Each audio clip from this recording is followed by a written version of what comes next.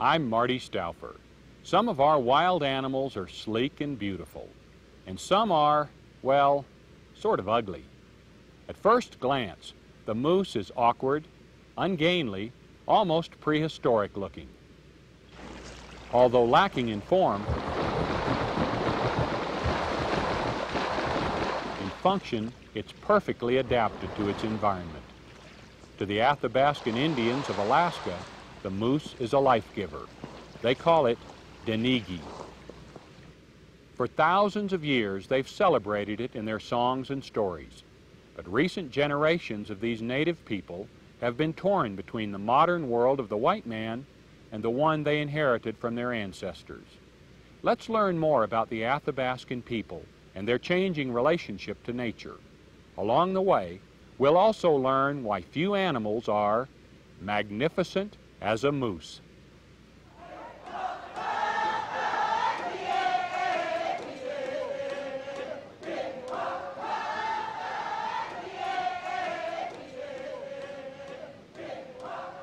Mirror images of the Alaska Range and Mount McKinley reflect brilliantly from thousands of lakes and ponds in central Alaska.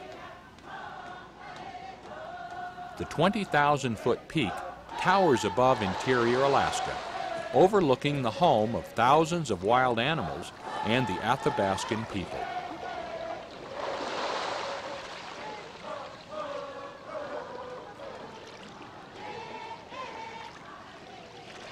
The Athabascan Indians call this mountain Denali, which some say translates as the Great One.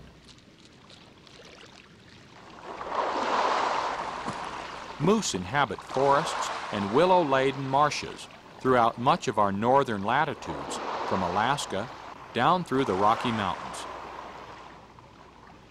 They are among the few species of wildlife that have increased in recent years.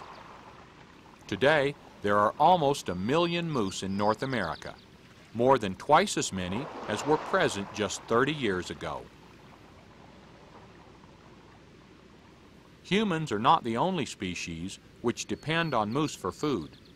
Grizzly bears and wolves also prey on them. In fact, humans and wild predators are increasingly competing with one another for moose. The Athabascans once hunted moose with bow and arrow and snares, so their very livelihood depended on an intimate knowledge of the animals they hunted. They inherited much of this knowledge from their ancestors in the form of songs and stories.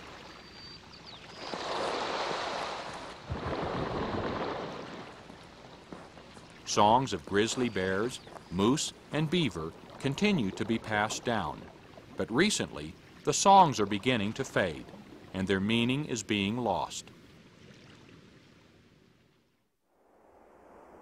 Minto is a small Athabascan village in interior Alaska. Its several hundred residents still live a primarily subsistence lifestyle. The land provides them with an abundance of salmon, waterfowl, moose, and caribou. Life is changing rapidly for all the people of Minto, but this is especially true for 91-year-old Peter John. His generation traded bow and arrow, canoe, and dog team for rifle, motorboat, and snowmobile. All were good trades from a survival standpoint, but none have come without a cost. Let's listen to the words of Peter John. Because what I've seen is altogether gone today, but the memory is still there. And you can't forget what happened many years ago. By looking across the country here, I think about my great-great-grandfather.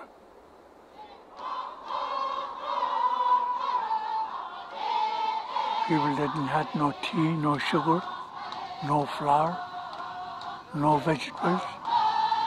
Yet make it. God made this world and everything that's in it. And when he done that, he put the animals in this world. And these animals have to eat the leaves, the willows, whatever there is. And God put medicine in there. That's what the animals live on, the medicine. So when we eat that, it helps our body to be strong and healthy. When I shot my first moose, I was about 12 years old. There's a lot of things that's going along with it. My first moose I shot is I have to give it to the old people in order for me to hang on to what I done. When they move out, they catch a moose, they look for the best, make potluck with 7, 8, 9 families together.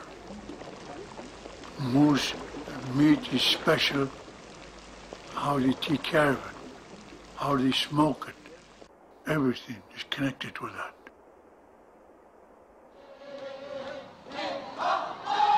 In the early part of the Athabascan culture stand for a lot of things that we don't have right now. We've lost all of it. A long time before our time, people used to know what to take and what's not to take. You have to understand that the animals you take is very important to your grandchildren.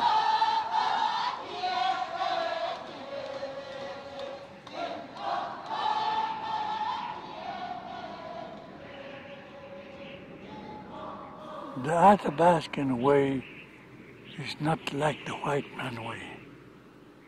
The first moose he catch and the first moose that I want him to catch is good moose. One shot, that's all it's going to take to catch that moose. Because you make 2, 3 shots, then that's the way the bullet's going to travel all his life. I'm an Indian. That's the kind of a life I choose me. I don't know what kind of a life you choose. You're white and you got a way better education than I got. But the education I got, you'll never get it. No way. Because I'm the last one that knows about it.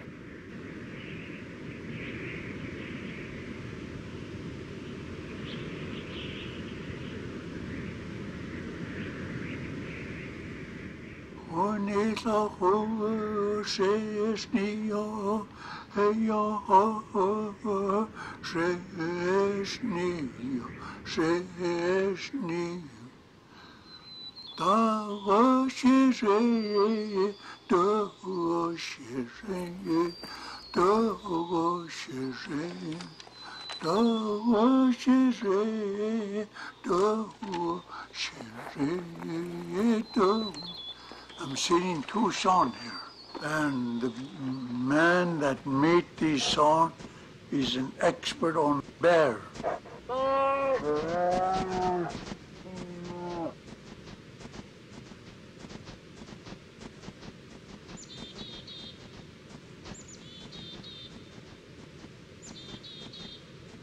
when bears they hibernate all winter. And in springtime, when calf, when they go and hunt for calf and kill them.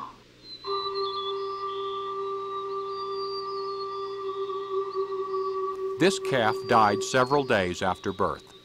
It's only a matter of time before its scent reaches the keen nose of a grizzly or a wolf, but the cow remains faithfully by its side.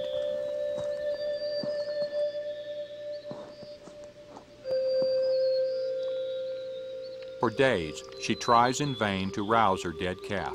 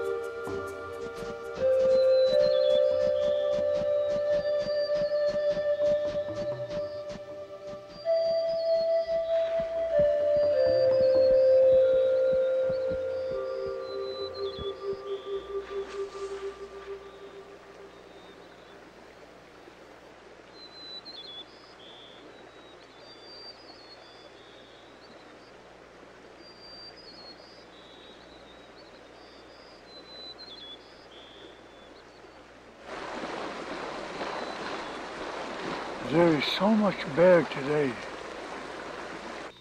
that they go to the water and they follow that water. They walk in the water for miles.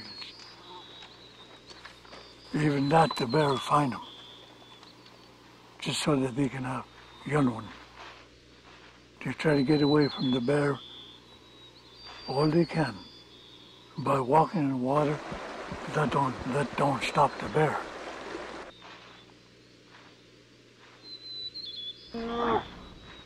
But when a grizzly tackles the moose, he kills him. It's like killing a rabbit. Wolfish, I don't like it. Because I see where he killed moose, he got no mercy for nothing. Just kill him, cow and calf, just like killing rabbits. I've seen him done that a lot of times. And they hunt just like a human being. Because I've seen a lot of places where he killed moose.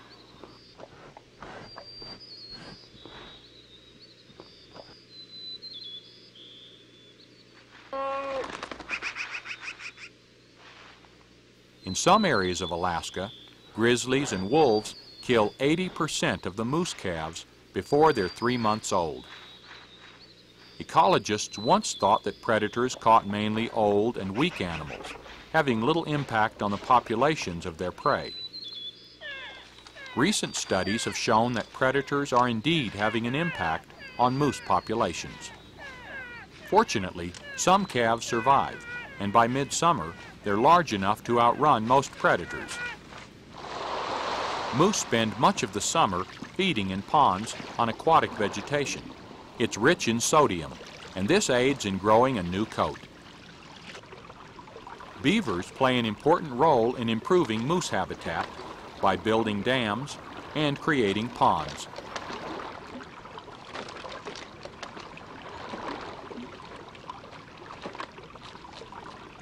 Willow and alder grow in the riparian areas surrounding the ponds, providing both beaver and moose with an important source of food.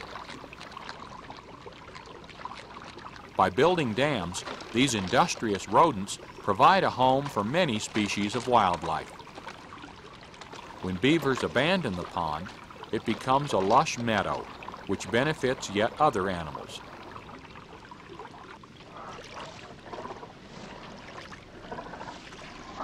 This grizzly has killed a moose and returned to feed on it.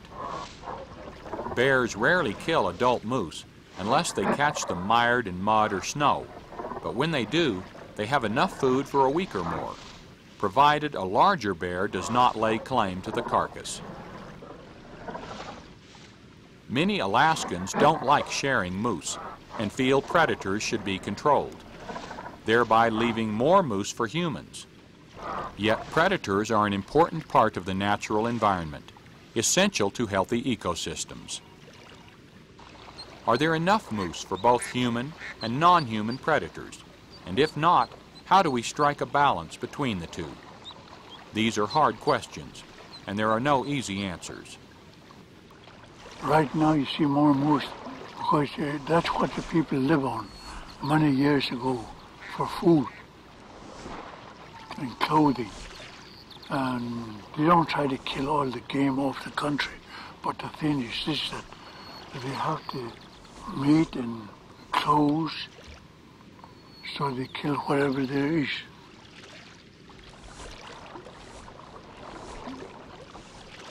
In them days there was no game warden, and the federal government got nothing to do with what we kill.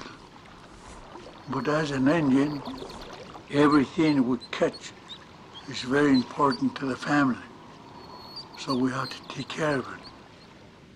Many, many years ago, the animals talked through the person, and that's the one they seen, the Athabascan culture. This world is not the way God made it. It's altogether different. So therefore, we're giving the animals the hard time, which they didn't earn.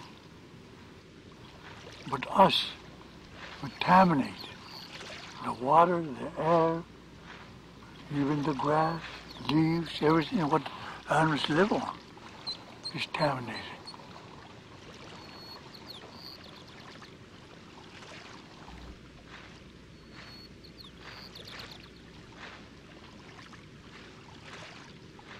The white people, well, I don't blame them. It's okay. I'm not against them. But we should understand that God made this world and everything that's in it so that you and I can live. But then we destroy ourselves by destroying what God made.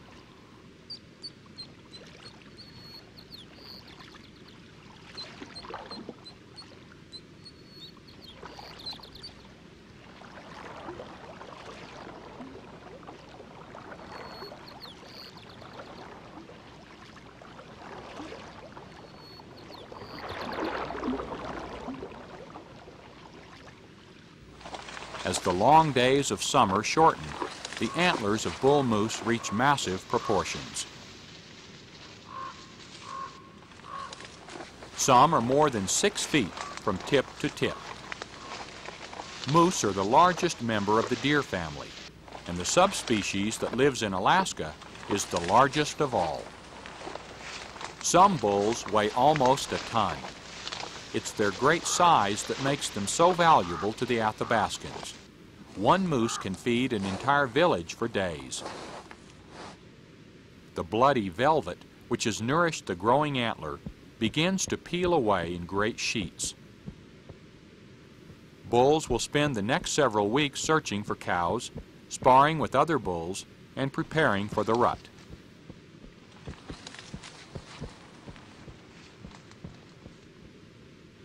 The rut, or mating season, is a demanding time for bulls. Many will be gored in fights, and some will die. Occasionally, the combatants lock antlers, resulting in a long, slow death, unless predators find the struggling victims and put an end to their misery.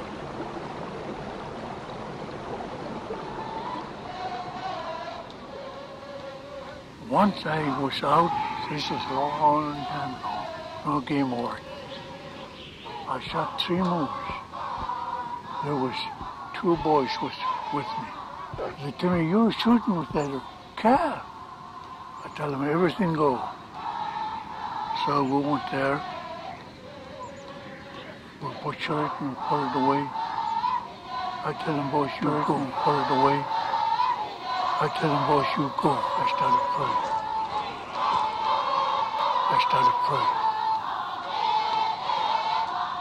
but I ask for help so that the animals don't touch it, because there's a lot of people in the village that need it.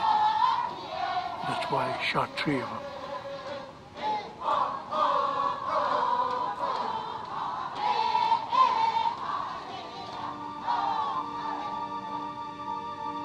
I went there and I pray. I ask God for helping me get what I want. So it's good to pray if you know what you pray to.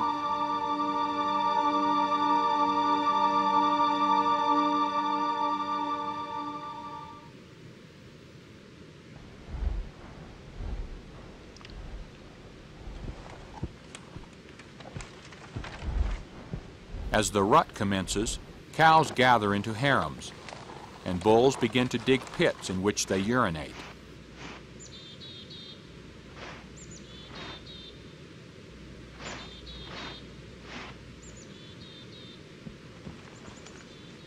The urine contains pheromones that probably stimulate the cows to come into estrus. It also signals the bull's fitness to potential mates and opponents.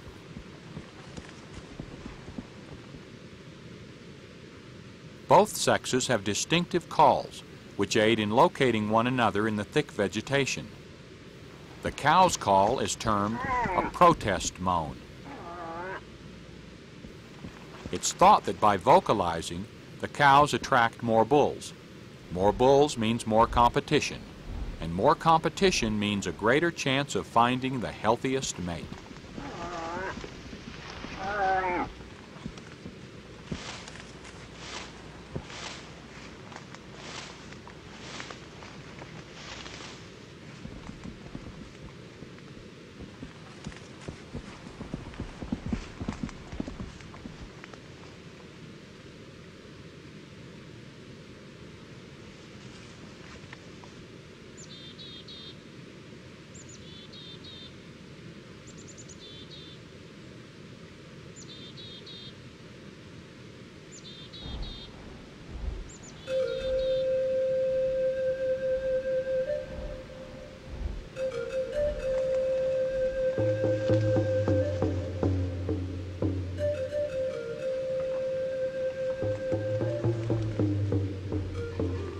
These bulls have claimed the same harem, and neither is willing to relinquish it.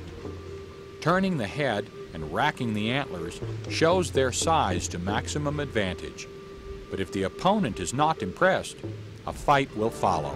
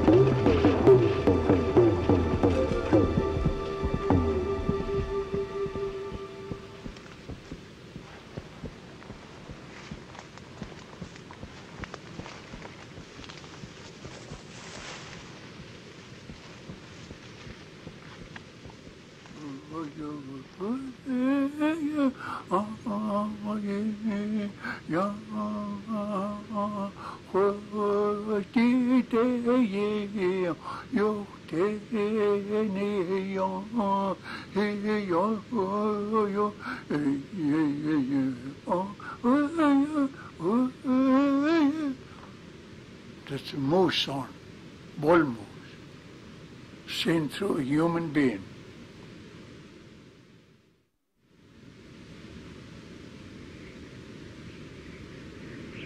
Now, during the mating season, the bull moose never eat for 1 month.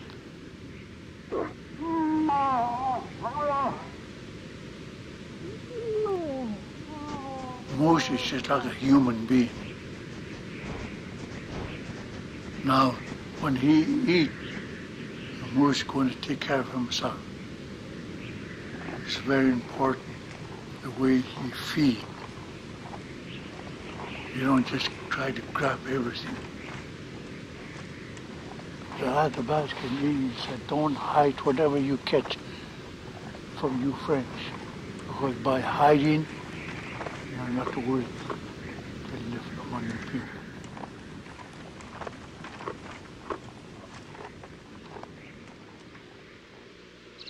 Too much white man way.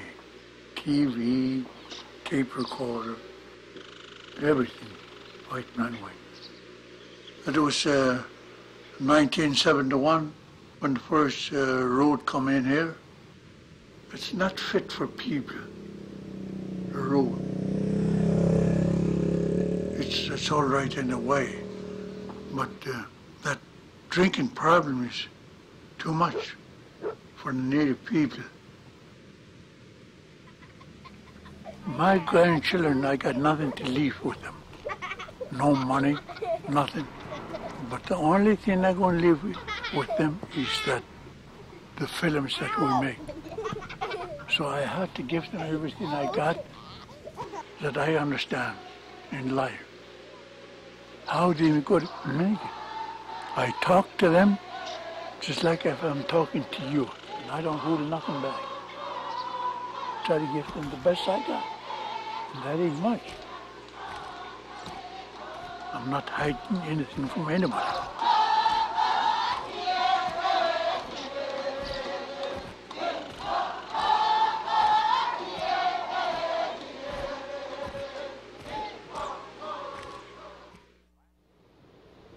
Alaskan natives have depended on moose for thousands of years. Yet these people are gradually losing touch with nature. We can record their stories in songs, but will future generations understand? Peter John has watched his people change from a subsistence lifestyle to one dominated by technology. And many Athabascans now find themselves trapped between these two worlds.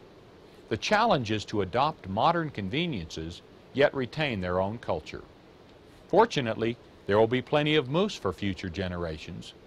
These enormous ungulates are not exactly a thing of beauty, yet few creatures are magnificent as a moose. I'm Marty Stouffer. Until next time, enjoy our wild America.